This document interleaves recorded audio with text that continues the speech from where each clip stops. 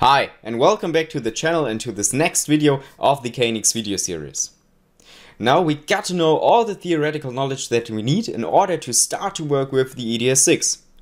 But before we can do that, we first of all have to install the ETS6. And this is what we will do after the intro.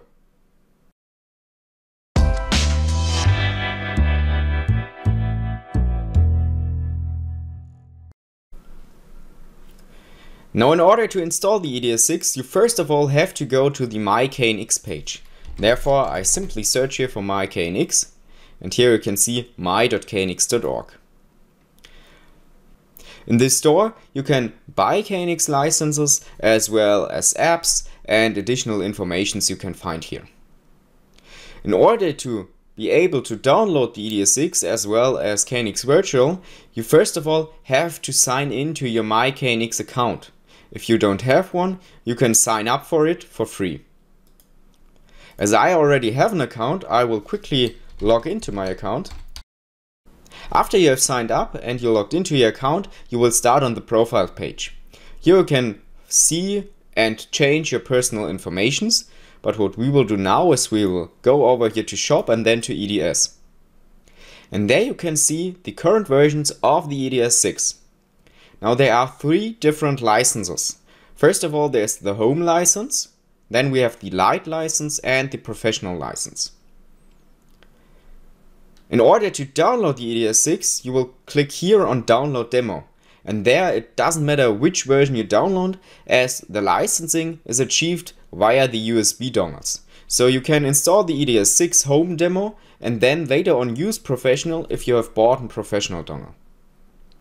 So therefore I will download the ETS6 Professional demo for now. And then what we also have to do is that we have to install KNX-Virtual.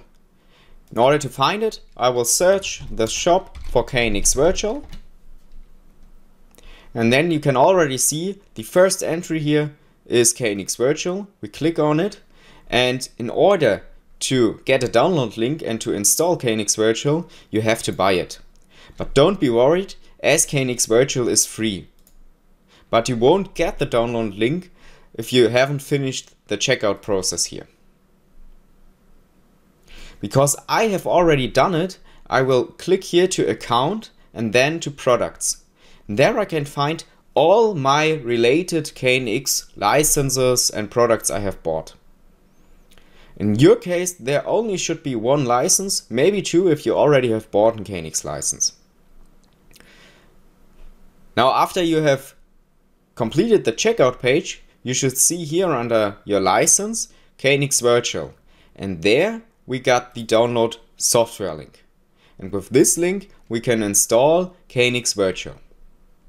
So now that we have downloaded all the necessary software, let's see how we install it. So I am now here in my Downloads folder, and there I have the two zip archives. Therefore I will first of all extract them, as well as KNX-Virtual. And then I will start with the ETS6. Simply double click here on ETS Setup,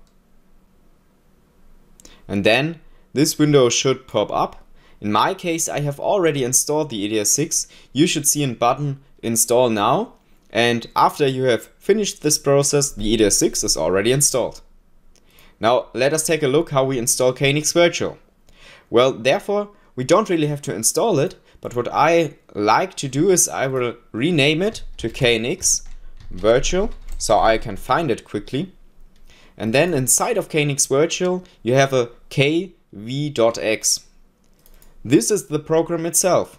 Now I get asked if I really want to open it.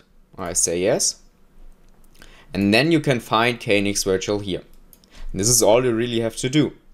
After clicking OK, you might get a Windows firewall message that I simply allow. And then we have here KNX-Virtual with all the simulated devices that we can use. For example, blind actuators, switching actuators, and many more.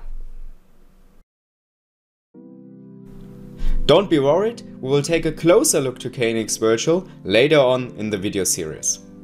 But that's it for now. We have completed the installation of the ETS6 as well as KNX-Virtual. So let us start with the ETS6 in the next video. See you there.